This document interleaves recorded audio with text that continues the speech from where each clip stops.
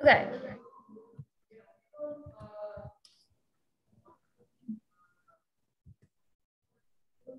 One second.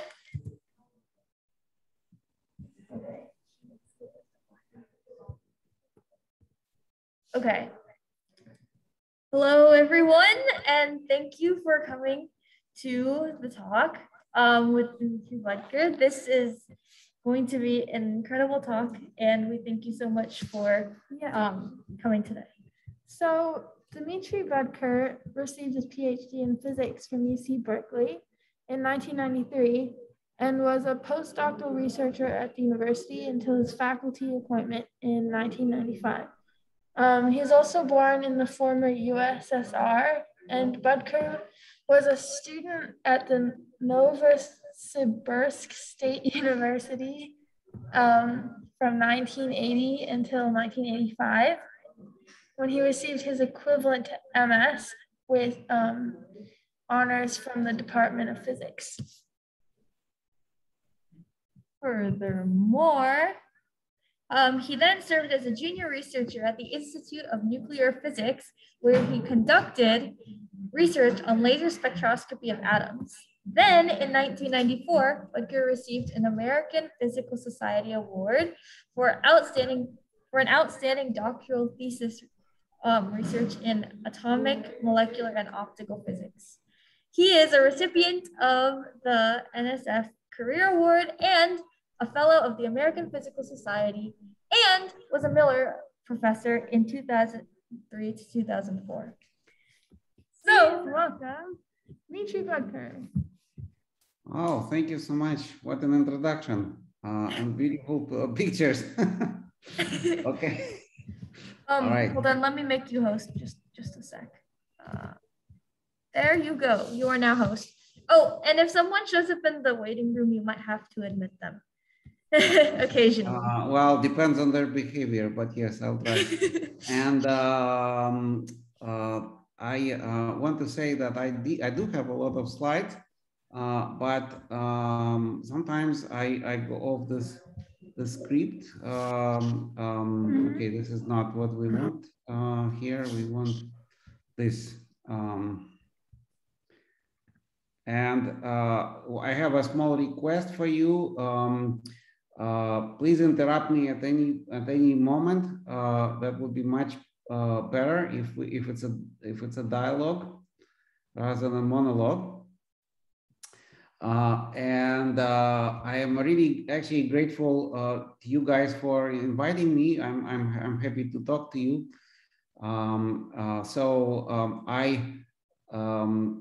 have been working at Berkeley as well. First I was, as you said, a PhD student, then a postdoc, then an assistant professor, and so on and so on. And now I'm what's called a professor of graduate school in the physics department at Berkeley. And several years ago, I took an appointment in Germany at the Helmholtz Institute in Mainz, where I lead a section of the institute that is called matter-antimatter symmetry, actually. So if you are into antimatter, then I'm the director of antimatter. So, okay. Anyway, sometimes people, actually, I think Anushka asked me by email, or maybe it was somebody else, I can't remember. What's the difference between Germany and United States? And you can see this is the picture of Mainz, and this is a picture of Berkeley. And you see that the difference is like day and night, right? So what are we going to talk about today? That's the problem, you know, with the Zoom lectures and discussions. You don't see people, you don't hear people laughing. You can only guess that they are. And you need, that lecture needs always a good feedback, I think. Anyway, today we'll talk a bit about symmetries of nature as advertised, and we will talk about continuous symmetries And we are trying to see if they are broken, but so far they seem to be pretty good symmetries, and I'll explain what this means, that they are continuous. And then we'll talk about discrete symmetries, and they are almost all broken, amazingly. And we will also discuss what it means. Then I'm going to talk about the concept called parity, which is a symmetry with respect to spatial inversion, and I will explain everything about that, and I'll talk a bit about history, and I will tell you about experiments that we do in our lab. These are tabletop experiments, and we use them. We do them with atoms, and I will tell you about one particular experiment using ytterbium atoms. And maybe I'll say a few words about parity violation in molecules if we have time, and then we'll wrap up at that. So to understand what parity is, and again, let me repeat, parity is a symmetry with respect to spatial inversion. I have to explain what spatial inversion is, and this is actually a fairly straightforward concept. So take a coordinate frame, X, Y, Z, and then take every one of the coordinates and invert it through the origin. So your X becomes minus X, Y becomes minus Y, and Z becomes minus Z, right? So you just basically take these vectors and invert them like this. And this operation sometimes is indicated as P. Okay, and that's what you get. Now, you see, to understand what this object is, we can rotate it a bit, actually around Y prime axis. We can rotate it by 180 degrees. And then we get this. So this and this is basically the same thing, but you rotate it. And now you can compare this coordinate frame and this coordinate frame. And if you take a hand, for example, take a right hand or a left right hand or a left hand, and you direct your fingers along these respective axes, you see that this is what we will call a right-handed coordinate frame. And this one is a left-handed coordinate frame. And there is no way on Earth where you can rotate your right hand into left hand. That's why you have right gloves and left gloves. You know, they're fundamentally different, okay? And one thing you can notice here that in order to go from this picture to this picture, actually you don't need to do spatial inversion and rotation. You can actually just do reflection in the plane, in the ZX plane, right? So if you put a mirror and only reflect the Y-axis, the mirror takes your right hand into the left hand. So sometimes people call this operation of the parity is a mirror symmetry. It's not exactly mirror, you see, because you need to do a reflection and the rotation, but it's the non-trivial operation here is the mirror reflection. Okay, so far so good. Are we good? Please stop me if I start talking jargon or lose you, because I don't want to lose you. I mean, I'd rather say fewer things, but have you with me, you know, than just be there alone. Okay. So now, interestingly, that there are there's just a tiny bit of mathematics, but it's fun mathematics. So if you talk about vectors, and the simplest example is your coordinate axis. They are vectors. They're pointing somewhere. So there are normal vectors, and these are such vectors that actually change their sign if you do spatial inversion of the coordinates. So if I take, for instance, the r, the coordinate of a point, and I invert my coordinate axis, I get minus r. And then there could be velocity or momentum, an electric field, et cetera, et cetera. And these are normal vectors that flip sign under spatial inversion. But there are interesting objects that are called axial vector. And I don't know if you have studied this kind of vector product of vectors. Are you familiar with the vector product? Not really. Okay. Anyway, so there are these other types of quantities that are also vector, but they are not really vectors, because when you do spatial inversion, they don't change sign. And the reason for that is that there's basically they are product, some kind of the product of two things that change sign, and then there's minus times minus is plus. And then there are also scalar quantities. If you remember, a scalar quantity is something that doesn't have a direction, only the magnitude. So normally you have, energy, for example, is a scalar. So if you do spatial inversion, the energy shouldn't really care and remain the same. But there are also pseudoscalar quantities. And these things flip sign, and they come about if you take two vectors, and now you have a scalar product of a vector and an axial vector that gives you a pseudoscale. Anyway, maybe this is not even so exciting, but this is closely related. These symmetries are closely related to this concept of parity, to which we are coming now. And there's actually an interesting story, because before 20th century, parity was not a thing, so to say. Things were quite asymmetric. There's always some symmetry, well, not always, often some symmetry. For instance,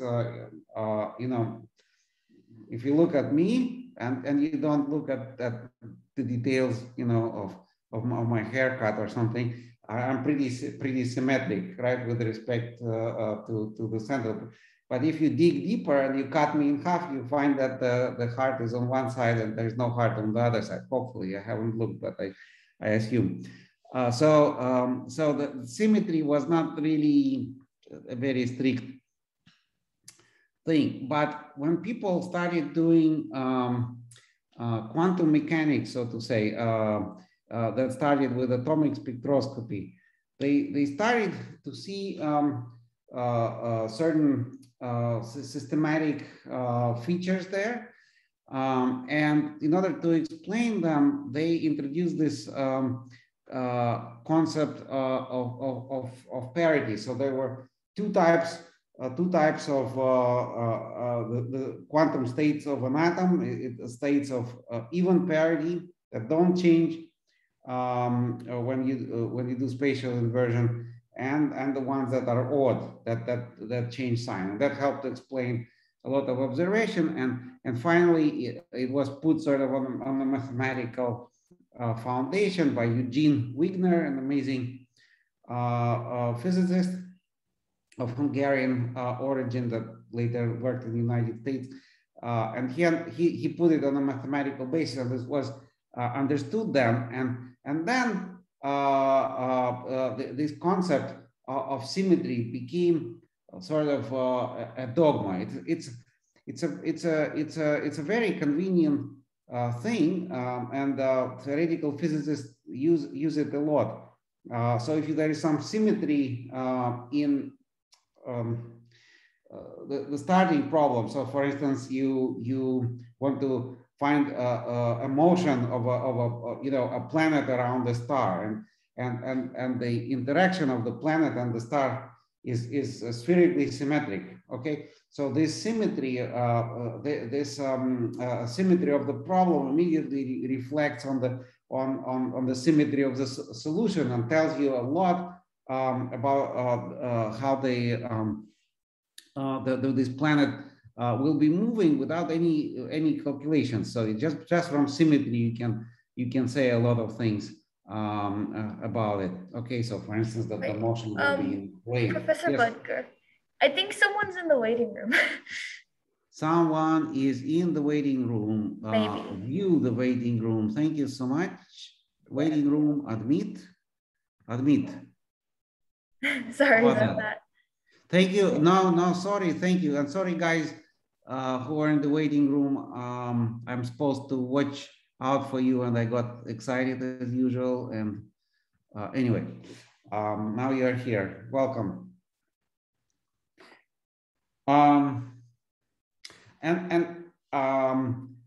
Then people said, well, okay, left hand, right hand, the laws of physics shouldn't really depend on left and right. There's probably left and right symmetry, okay, and we cannot do any experiment that will distinguish, between laws in the real world, or if I'm looking in the real world or in the mirror. And this became very quickly, over how many years, the 30 or something, 40 years, something that was not even a big deal and became really a dogma in physics.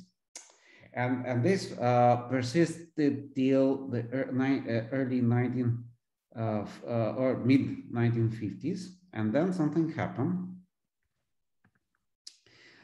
And I'll tell you in a few minutes what happened. But now I'd like to step back and say a few more words about symmetries. When we talk about laws of physics,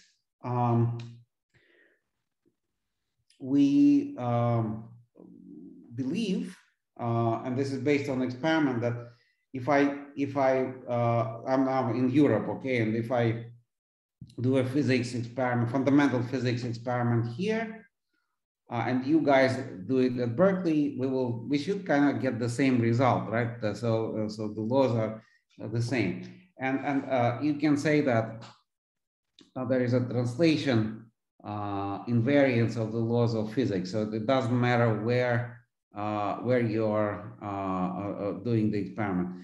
And it turns out that if you have any symmetry leads to a conservation law. This is a very deep result, and actually maybe I do have a picture of this amazing person.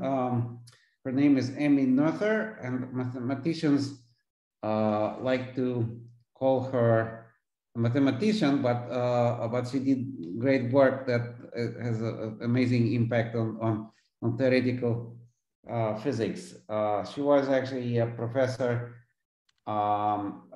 in Göttingen here, a very famous professor, and then she was Jewish, and in 1933 she was fired by the Nazis, because there was a law in Germany banning Jews from holding faculty positions, and then she came to the United States and became a professor in America until her death in 1935. But she's an amazing scientist, and she was formulated what is known as Noether theorem, that says that if you have a symmetry, then there is a corresponding conservation law.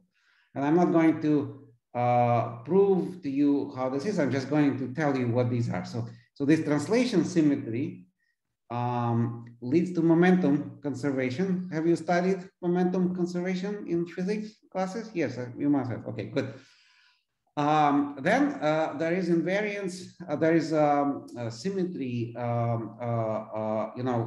with respect to time. Okay, so if I do an experiment today, then I go to sleep. Eventually, it's late. Yeah, well, I wake up in the morning. I do the experiment. It better give me the same result. Okay, or at least fundamentally, if nothing has changed in the condition, gives me the same result. And this leads to energy conservation. And if I rotate my apparatus, I also should get the same results, and this leads to angular momentum conservation. And we are trying, please trust me, we are trying very, very hard to check these things to see if there's a problem. And we can't. So far, these are really good, firm symmetries, so to say, or conservation laws.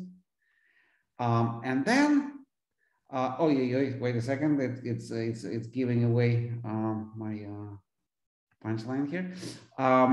Then there are discrete symmetries. So the spatial inversion operation that we talked about, which is, like I said, equivalent to mirror reflection, it's not a continuous symmetry. See, if I want to go from one place to another, I can split it into very small steps and sort of continuously move from one place to another. But if I'm doing mirror reflection, you cannot, split it into 100 small reflections. You just either you reflect or not, right? And the other symmetry is called charge conjugation, when you take all positive charges and you flip their signs into negative charges. It's called charge conjugation, yeah.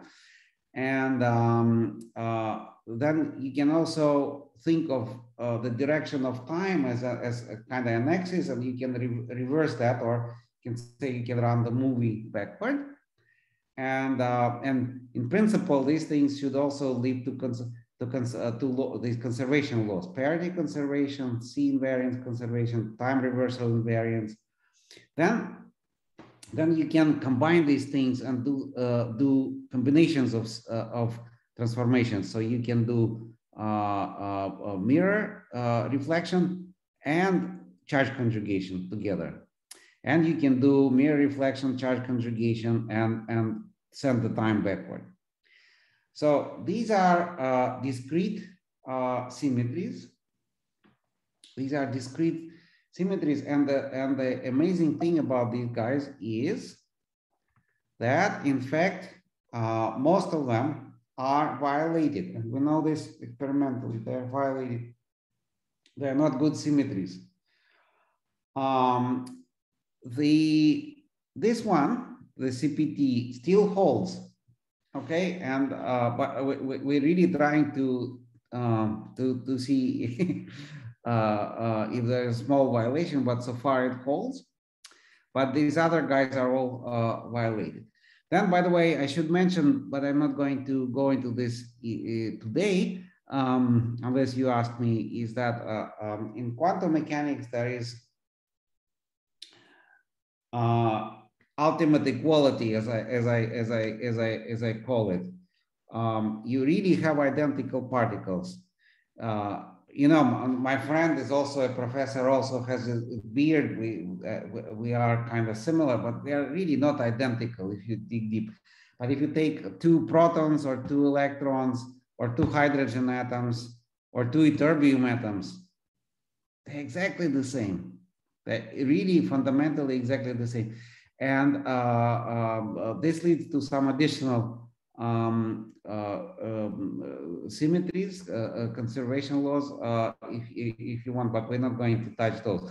But an interesting thing, again, is that these discrete symmetries are violated. I want to tell you a little story.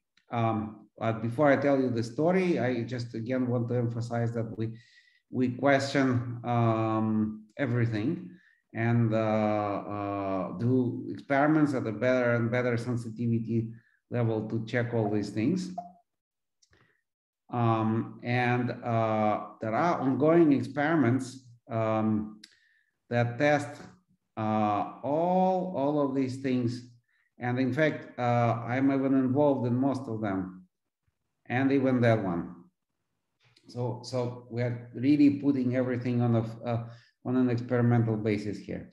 Here is a story. What does this picture remind you of? What do you think this picture is? A mugshot. It's a mugshot, exactly. That's exactly what it is. This is one of the greatest theoretical physicists of the 20th century, Lev Landau. He lived in the Soviet Union. And you know, in the Soviet Union, why is it a mugshot?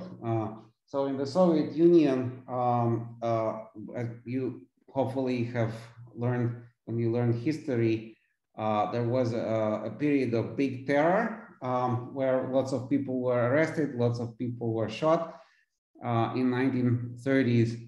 And the dictator of that time, Joseph Stalin, it was his strategy, I guess, to terrorize people by this spontaneous repression and arresting some random people without reason. But Lev Landau actually was arrested for a reason, because he spread a little leaflet that compared Stalin to Hitler and Mussolini.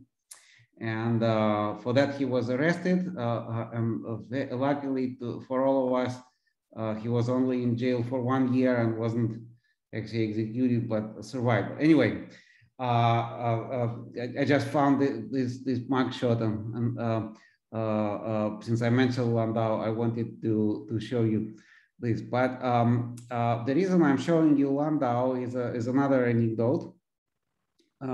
So I mentioned to you that theoretical physicists before the mid-1950s really believed in the law of parity conservation, and it was an incredible shock for people when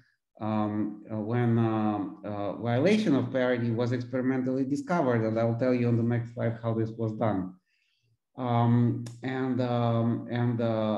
Landau was thinking about this, and then he had a brilliant idea, and the idea was that actually the operation of spatial inversion is not really the proper operation. That in order to really reach the correct symmetry, you need to do always charge conjugation together with spatial inversion, and then everything would be all right. So he kind of restored the symmetry, and this was in 1956, and there is a story about him that he was telling everybody that, you know, if a CP violation will ever be discovered, I'm going to hang myself. And the thing is that CP violation was discovered several years later in 1964. But okay, Landau couldn't fulfill his promise because of something also very unfortunate. He was in one of the smartest people on Earth was in a terrible car crash in 1963, and basically lost a lot of his mental capacity until the rest of his life. For a couple of years, I think he was basically in the hospital. So anyway, this is a bit of anecdotes around symmetries. But now I'd like to talk about parity violation, and first of all about the discovery of it. You know, periodically in physics, there are these periods where people get this silly idea that everything is understood. Okay, that only there are details left to kind of understand, but fundamentally we understand things. Now, by the way, we are I believe in the completely opposite situation. I think we're now it's pretty clear that we don't understand most of the things. For instance, dark matter, which is supposed to be the dominant matter in galaxies and in the universe, we don't understand what it is, and so on and so forth. But I think it was sort of this time in the 50s that almost everything was understood, and at that time people started building particle accelerators, and these are at that time were basically the most important tool of discovery. So people would collide particles at high energy, produce new particles, and so on. And everything was great. A nice particle, theory of particles was developed, but there were some things that were not really understood. For instance, there was a bit of a mystery. There were two particles discovered, and these particles seem to have the same exact mass, okay? But they would have very, very different lifetime. And that was a bit puzzling.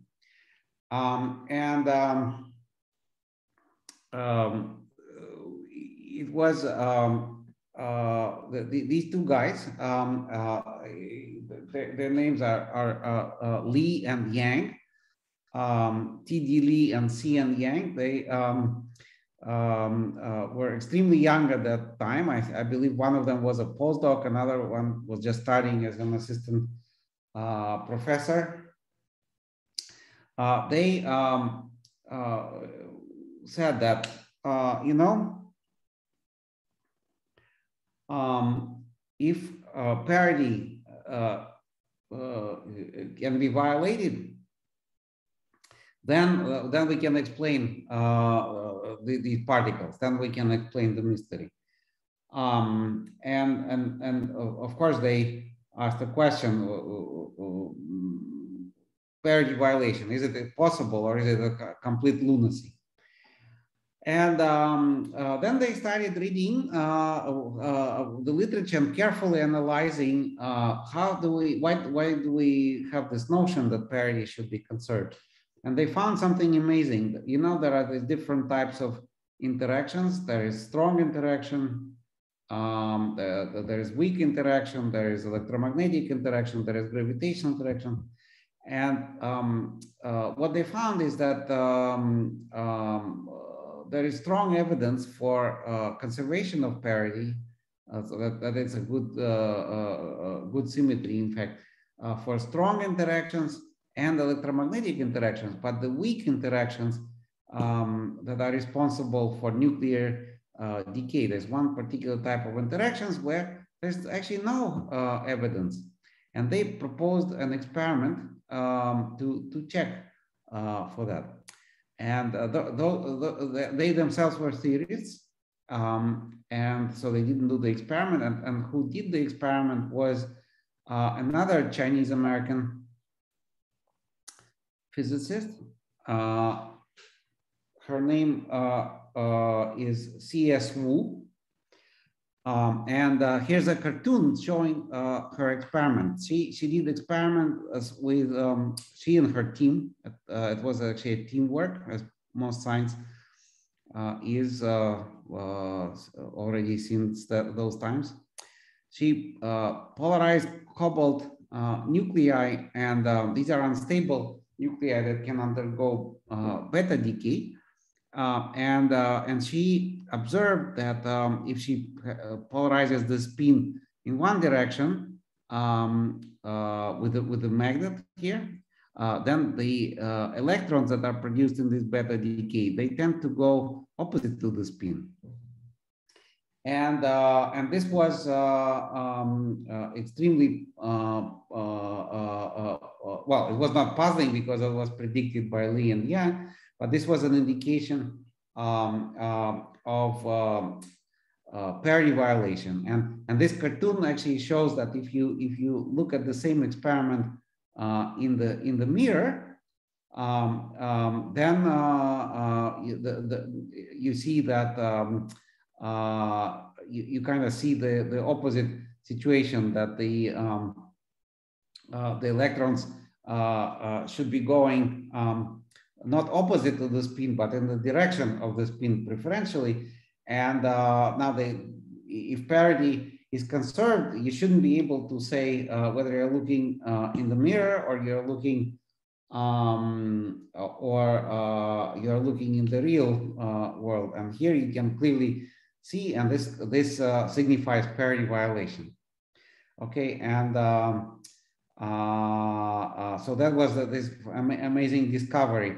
And a lot of people think it's not actually nice that these guys got the Nobel Prize and C.S. Wu did not get it. She was, by the way, a student at Berkeley, and this experiment was done when she was working at the National Bureau of Standards in Gettysburg. You know, I like the cartoon in terms of physics, but I didn't really like that it didn't show her her face very nicely. That's how she looked when she was, I guess, a student, or maybe soon after she was a student. Professor Budker? Yeah. I think there are some more people in the waiting room. Yes, thank you so much. You know, no, I'm sorry. Yes, admit and admit. You know, you could make me a co-host instead of host, and then you can admit them yourself. But okay, doesn't matter. If you make me host again, would you still be able to share your slides? Because then I could. No, I think I should make you a co-host. That's what I usually do in Zoom. Okay, let me see. By the way, I also lost the track of time. What is 4:12. So we can. In other words, how long do you want me to talk? We scheduled it to 5 because you said you definitely it's very late for you then. But whenever you're done. Yeah. Yeah. Okay. Yeah. Or whenever you get tired. Either way. Okay. It's very late there. Yeah, it's a bit late, but we continue a bit.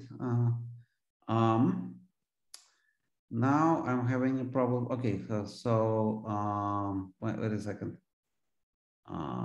You just disappeared. There you are. So more, and you don't have you just don't have this option. It's some other version of the. Okay, I'll be admitting people. Doesn't matter. Okay, thank you. All right. Sorry. What? Sorry, I didn't hear you. Sorry about that.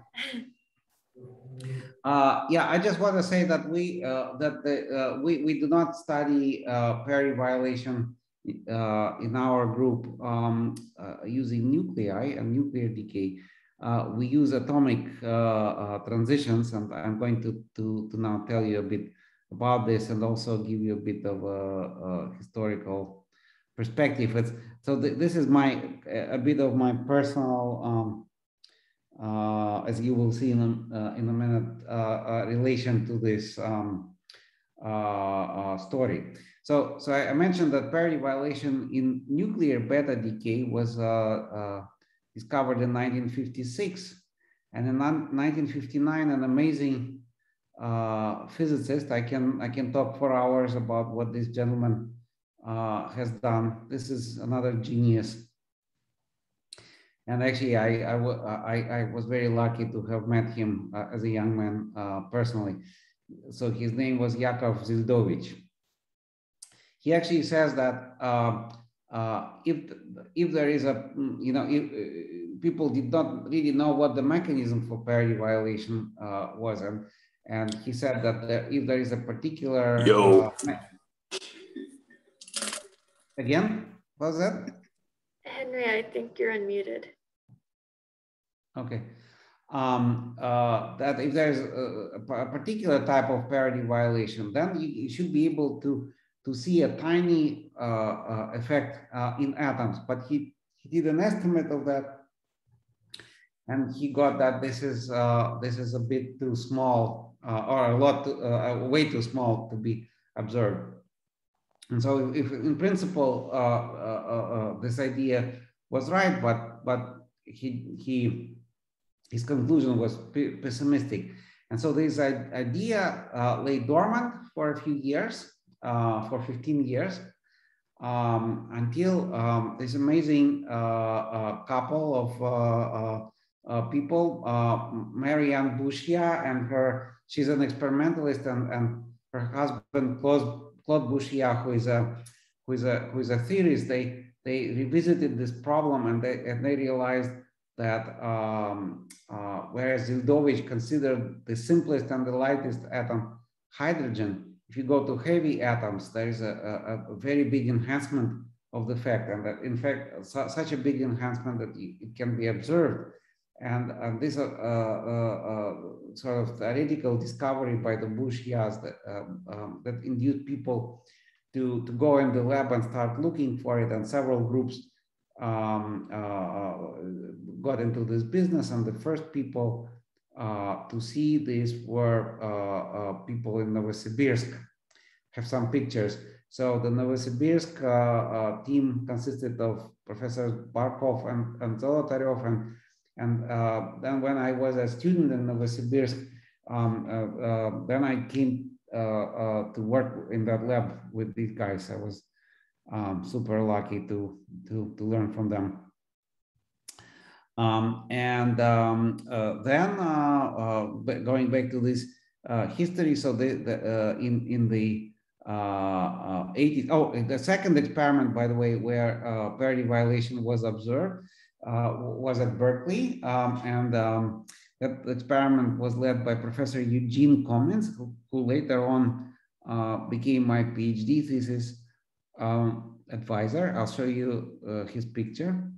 And one of the students working on this parity violation experiment was then a young fellow by the name Steve Chu. So as maybe you know, Steve grew up to earn a Nobel Prize in physics and become an energy secretary for a few years. And not to mention being the director of the Lawrence Berkeley lab as well. So he was one of the students working on that. So then by the 90s, it became a field of precision measurement. People started to measure the effects with 1–2% relative uncertainty. And then there was a whole other jump in the experiments led by now another Nobel laureate, Carl Weinman, at Boulder in Colorado. But by the way, he got his Nobel Prize not for parity violation, but for something else. But I said that is going to be a bit of a personal history because I want to show you in this timeline. So here I come as a third-year student to work with these guys in Novosibirsk, and my main aspiration, my main dream at that time was to one day be part of an experiment that actually sees parity violation. And what this team did, they observed parity violation, but then they thought that they need to make a completely new experiment much better, and there was the old experiment was disassembled, and so I helped them work on a new experiment that was very, very far from seeing anything. Anyway, I want to say that my dream eventually came true. Already when I was a professor at Berkeley in 2009, we finally observed parity violation, and I was part of this, and it took only 26 years to reach my dream there. So anyway, I think I'm gonna skip some of the details here, but I'm going to tell you a few fun things and a bit more history. So when I was a postdoc and I already got my faculty appointment that summer, just before starting the faculty appointment at Berkeley, I spent it with working with Madame Bourgeois in Paris at the École Normale, and this is Claude Bourgeois. So these are in a sense parents of atomic parity violation, and I must say that I'm super lucky to have continued collaborating with Madame Bourgeois until a couple of years ago. She's already retired and everything, but we kind of revisited some of the topics in her PhD thesis, and it has been a great pleasure to work together with her. I want to make a little pause here and explain to you why the French.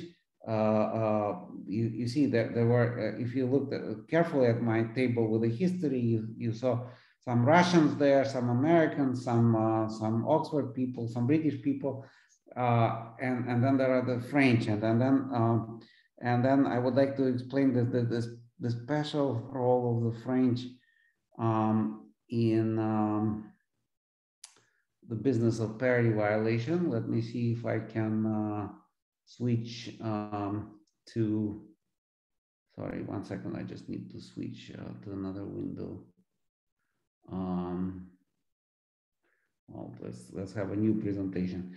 Do you see my screen still? Yes. Yeah. So, okay. So you see, let's look at an atom. Let me see if I can do this and not screw this up. Okay, so this is an atom. And now I'm going to have a mirror and look at it in the mirror. This is a mirror. Then if I look at this in the mirror, okay, then I see something like this.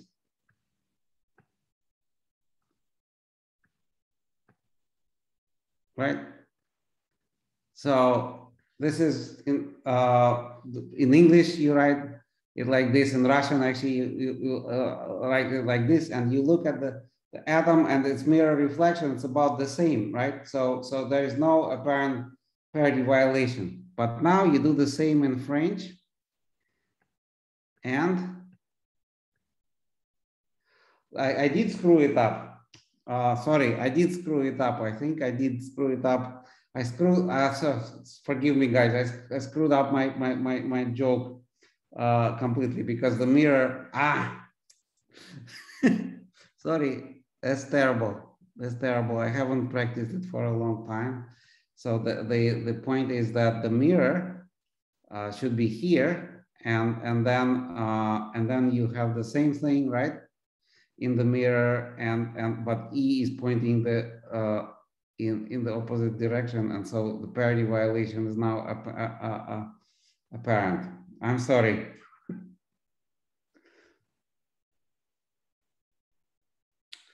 Yes. This is a terrible.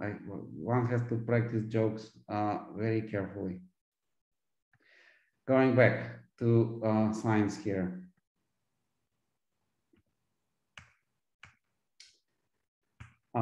What I want to show you is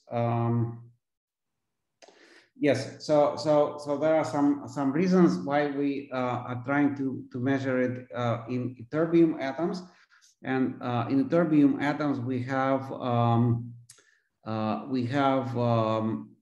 a number of isotopes. Do you know what isotopes are? Yeah. Okay. So this is just the same element, but a different number of neutrons, and this is of interest to us for the study of parity violation, because we want to compare the effect on different isotopes, and we use so these are the energy levels in atoms, and we use lasers. And I'm going to skip this now, but I just want to show you, to give you an idea of what the apparatus is. So we, first of all, this is an atomic beam experiment, and all of these parts I'm going to show you are inside a metal container out of which all the air has been pumped. And there is an oven in which we have ytterbium. We heat it to some temperature of 500 to 700 degrees, and then this box has a hole, and out of it comes a flux of ytterbium atoms, and we collimate it and forms a beam. And as the atoms fly through this interaction region, we subject them to a beam of a very intense light at 408 nanometers.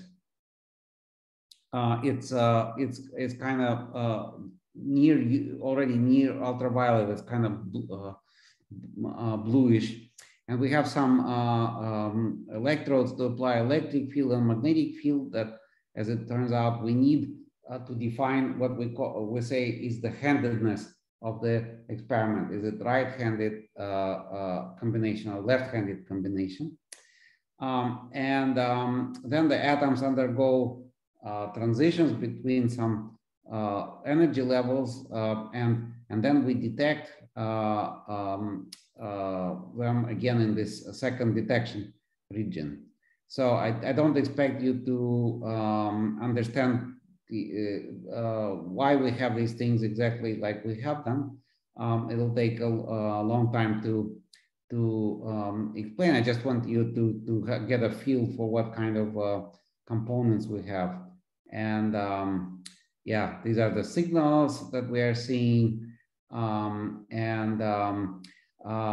You know, when you do these experiments, they kind of, you don't know right away whether you have the effect or not, because these are still quite subtle effects. And so in 2009, we started running and we get these points. You see these things indicate the error bars, statistical error bars. And so so this was 0 and this is non-zero effect. And so at first it was not really obvious what's going on, but you see these error bars here in around 14 to 20 are much smaller.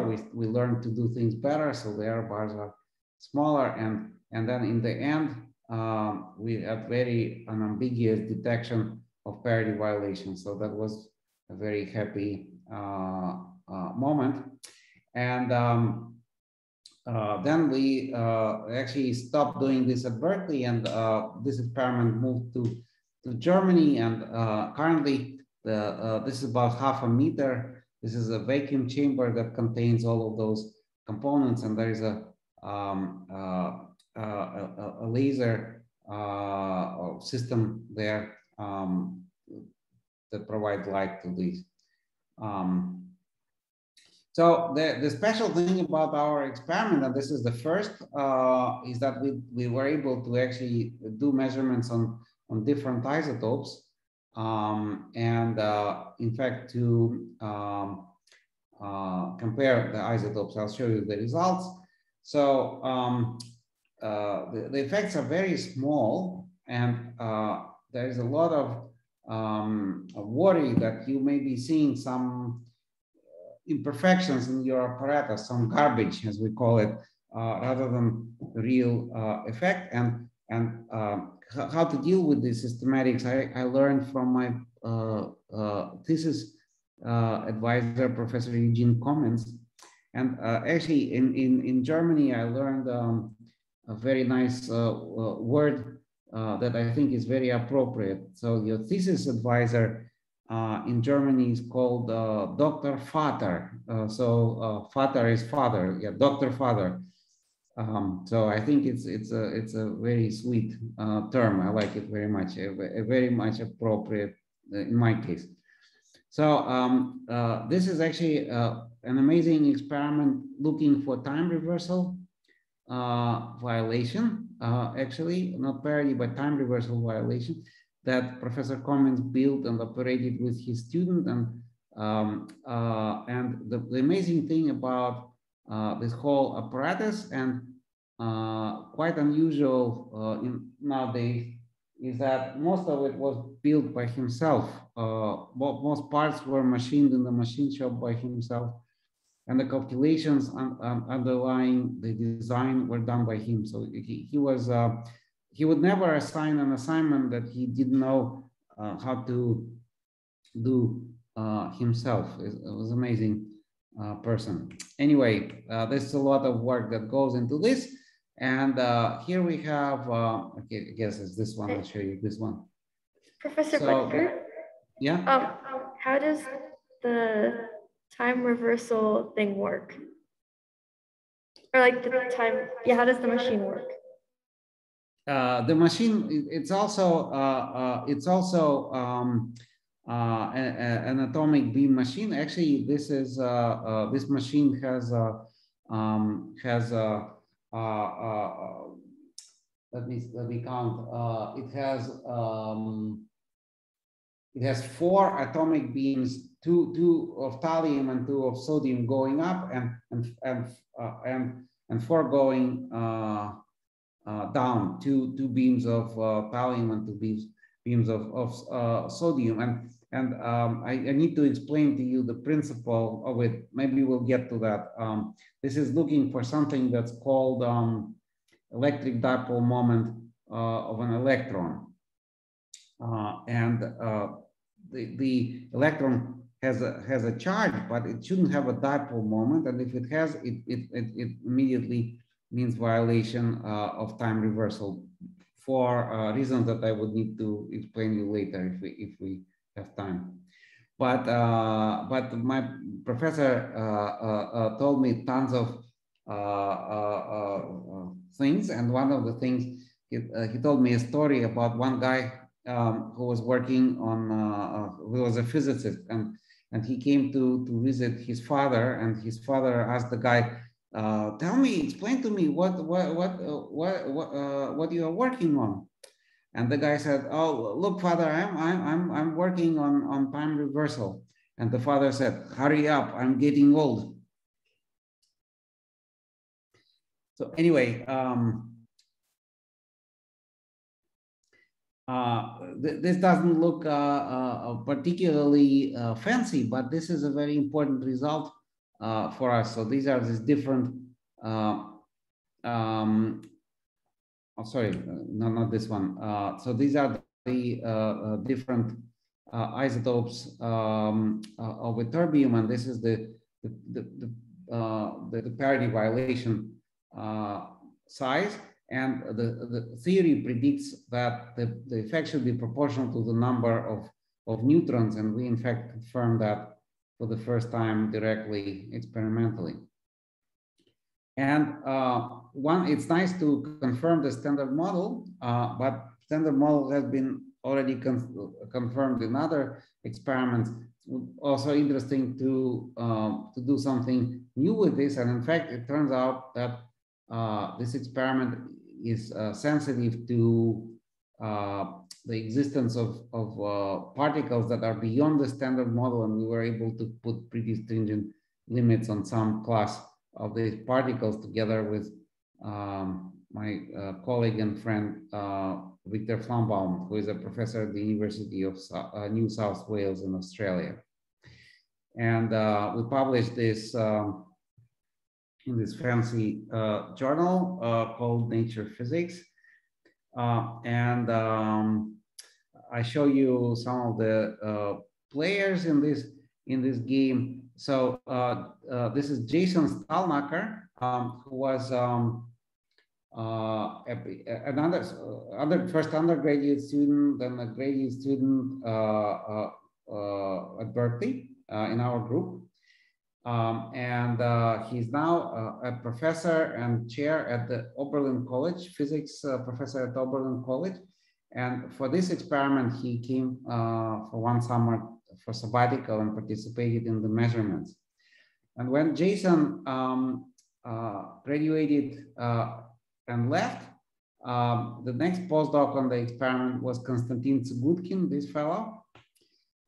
So we also, he's now working in industry, but we also kind of got him to come and participate a bit. And also he participated in some data analysis remotely. This is one of my current PhD students and fabricant. She actually, after this experiment, decided to do something completely different. She's doing biophysics, still in our group.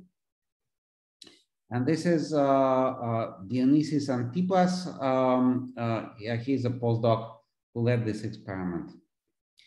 Let me skip that. Gen Zildovich, the same guy who thought of atomic parity violation. And let me just say that atomic parity violation is now an exciting and established field of science.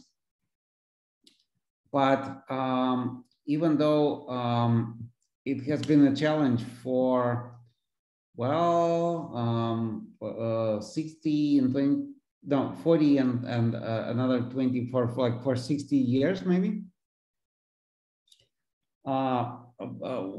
Parity violation is also predicted to exist in molecules, but nobody has ever seen it yet, and people are looking quite actively for the effects of parity violation. So one of the effects is that if you now take what's called chiral molecules, chiral, I think kairos means a hand in Greek language. Maybe somebody knows Greek and can tell us, ancient Greek, I guess.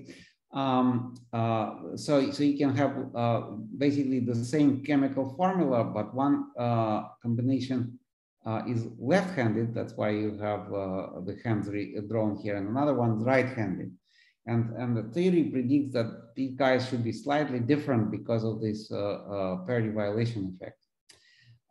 Anyway, we have come up with a very promising technique based on nuclear magnetic resonance to look for it. And so this is now an ongoing experiment. I'm very excited about it. Yeah, and I think that maybe we should stop here, and I hope I gave you a bit of a glimpse of this fundamental tabletop physics, and one of my senior, much older friends and colleagues, and one wonderful person, and one of the workers in this field in the past, Professor Derek Stacy. I remember him giving a talk on parity violation, and his talks, you know, your jaw drops how great these talks are, how well prepared they are. And one of his talks, he ended up saying, I don't know how the mental these experiments are, but they're certainly fun. So I'm going to end in the same place. Thank you. Thank you so much for talking to us. It was really interesting. Yes, incredible. Thank you. Does anyone have any questions?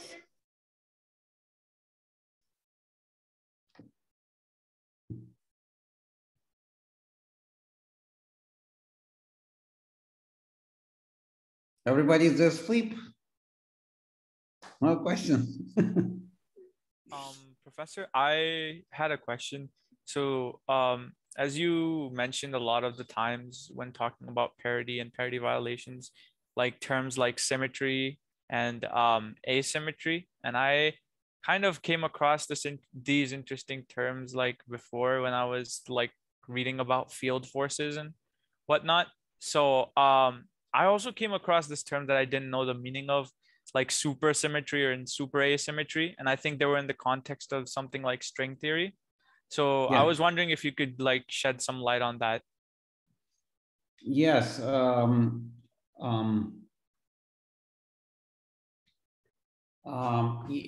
Yes. This is it's a bit in another area.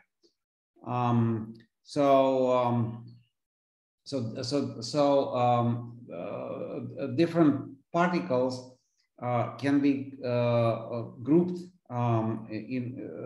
there's a whole sort of group theory associated with particle physics, and oftentimes you find that some particles are naturally grouped. For instance, a proton and a neutron is like a doublet, right? Two particles, and they have different properties, but you can kind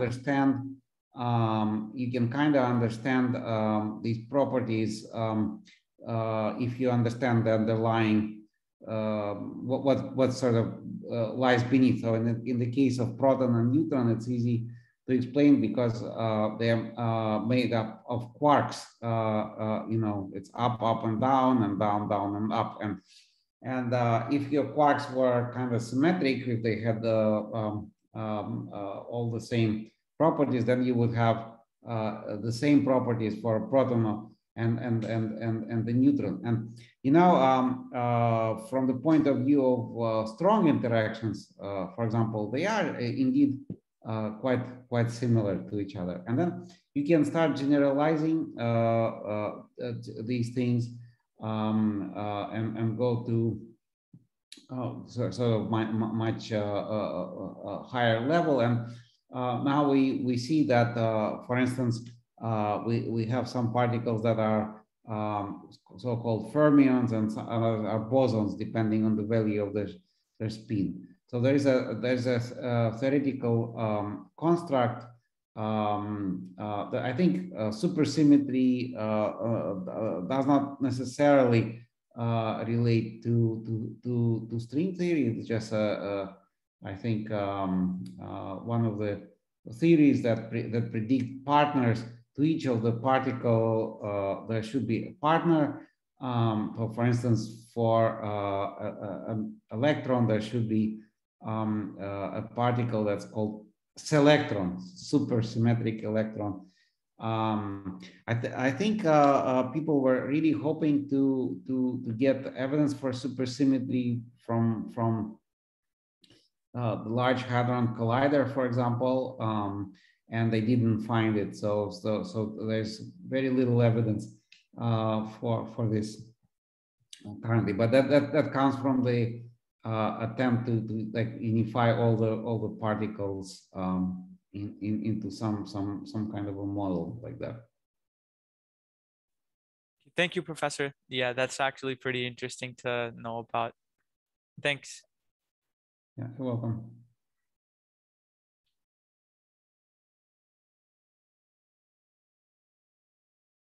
Oh, I have a question.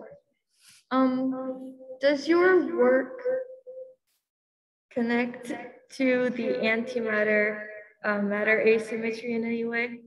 And yeah. So we certainly are very interested in antimatter, and we're trying to do things with it. So my collaborators, for example, they are in the business of trapping antimatter particles. So Professor Wurtele told you about the alpha experiment, but there are actually several different experiments, and not all of them are interested in studying antihydrogen. That was the topic of Professor Wurtele's talk. So there is a base collaboration. I forgot what it stands for. Baryon asymmetry, probably, or something. And what they're trying to do is they're trying to compare the fundamental properties of a proton and antiproton. And at CERN near Geneva, they produce these antiprotons, and that they can trap them, and they can get them so cold that they can put them basically in a device where one antiproton can live for months. And a few years ago, we collaborated with the base experiment in trying to see if we can use the data from these trapped antiprotons to find some traces of dark matter interaction with the antimatter. And this was quite unusual because it's one of the first, if not the first experiment that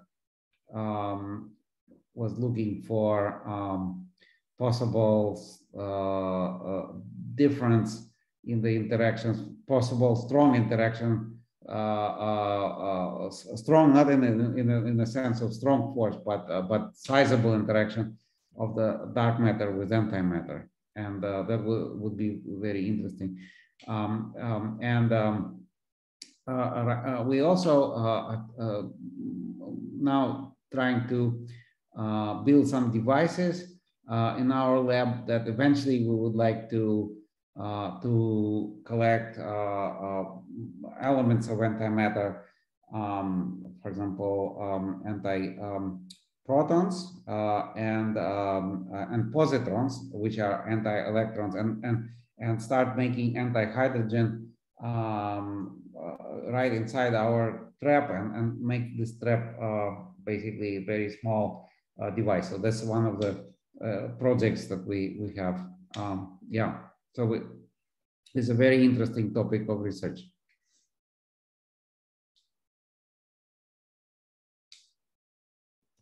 Cool, thank you. Currently, antimatter is a tough business because if you want antiprotons, then there are very few places in the world where you can get them. And if you want cold antiprotons, then at this time, CERN is the only place where you can get them, really. Yeah. But, you know, CERN is only in Switzerland. You can, you can go there. One thing I want to say, people are now building these devices to carry antimatter around, so you can have like a suitcase loaded with antimatter and then take it wherever you want. So so maybe instead of going to CERN, you can ask your friend to bring some antimatter in a suitcase. You know, so that would be cool. Yeah. But that is almost a reality. No. That would be pretty cool. I have a question. I don't know if you can answer it in 15 minutes, but what are the different types of parity? Well, parity normally is just spatial inversion, but sometimes people say C parity or something, and that's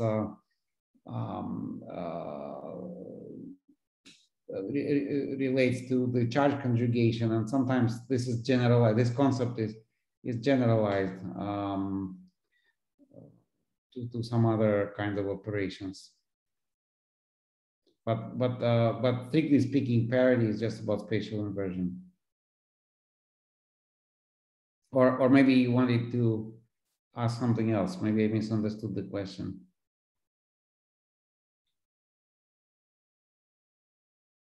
I remember reading about like R parity at some point. Oh, yeah.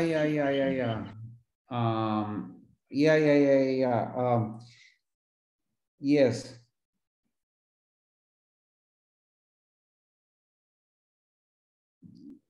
Yes. Well, I don't know if I can currently say much of an yeah, but these are usually some symmetries that are again associated with some kind of transformations, and there are, you know, there's yeah. Anyway, maybe I it's too late for me to reconstruct this for you at, at the moment. Okay. Any other questions? Professor Budker, are you feeling tired? Are you ready to go? No, I'm not tired.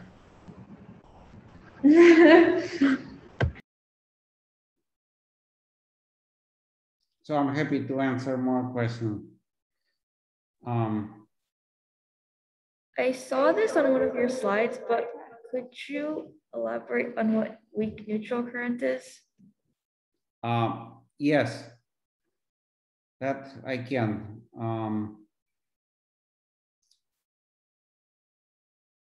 So let me share my screen again. And I will explain that.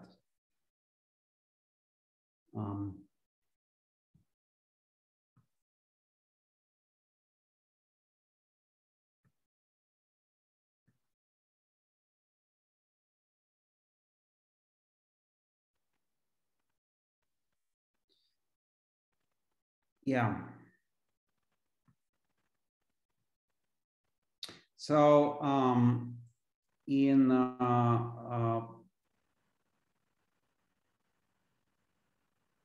this what's called standard model, there are these particles that are called W plus minus and Z. And Z is neutral. And so in particle physics, the interactions interactions are mediated by particles, and for instance, you know, if I have so I said so for instance, like we can draw the way things are drawn is like this. So let's think about the neutron.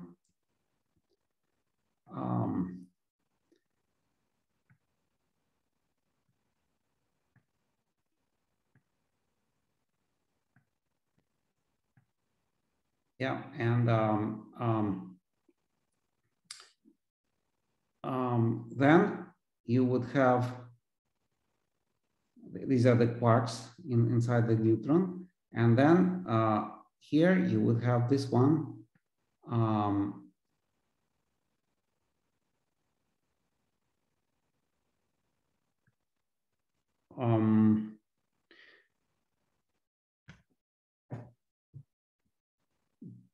Yeah, I didn't realize it's really it's really getting late. I just want to say that when you have an exchange of W, then because these things are charged, the particles that have these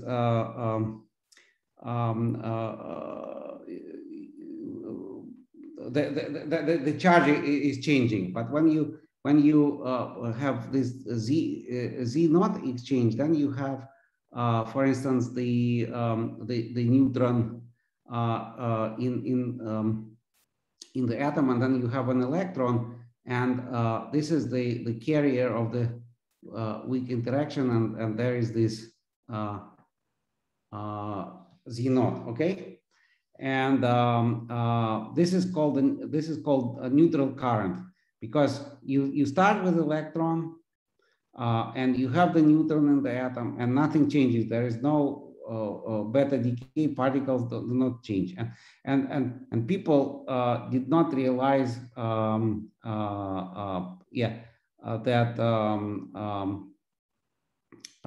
this is possible before the standard model was invented, and this is called the neutral current interaction. This is what you have in atoms.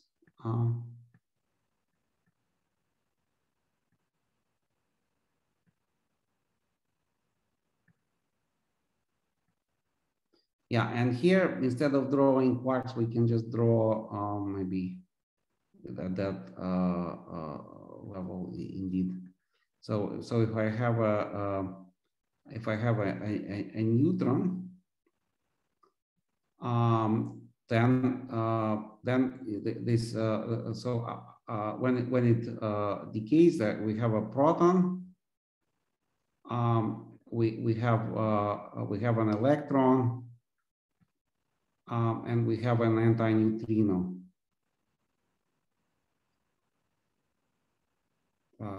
It's thrown as a new bar. And sorry, I need another line. So you can say that what happens here, draw it another way, so that you have this neutron going, and then different color, and then it decays into this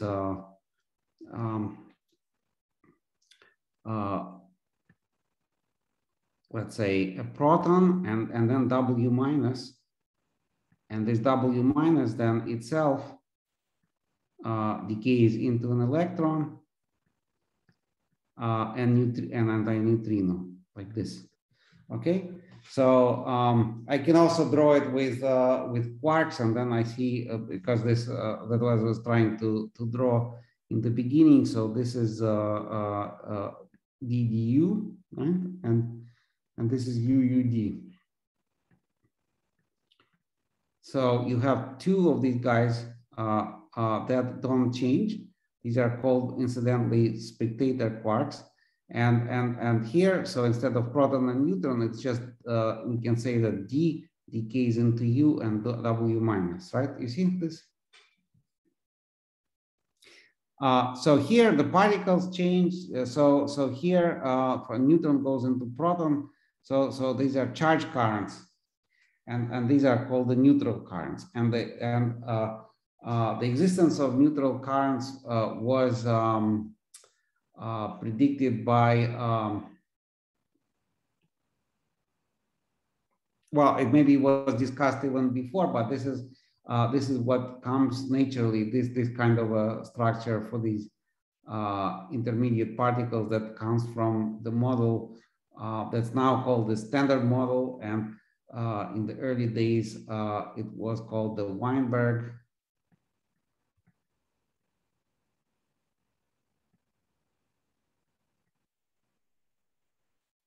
Salam model. These guys got a Nobel Prize for it. Steven Weinberg, wonderful person. I think he was at Berkeley for a little bit as an assistant professor. Didn't get tenure, by the way, at Berkeley. And went to eventually to different places, and eventually was a professor at the University of Texas at Austin. And Salam was Abdus Salam. Where was he from? I think he was from Pakistan, if I remember correctly. And he founded a center of theoretical, international center theoretical physics in Italy, and this is a wonderful place of international cooperation. So these are interesting people, yeah, and the neutral currents come from their model. I don't know, sorry for my mumbling, but I think I answered this as much as I could currently. That was, thank you so much. That was incredible. And I think we are also wrapping up on 5, and it's getting very late over there. So yeah, just thank you so much for coming. And we know it's very late for you over there, but it's 2 a.m. Thank you so much. I really enjoyed this lecture, and hopefully we can be in touch. Yes.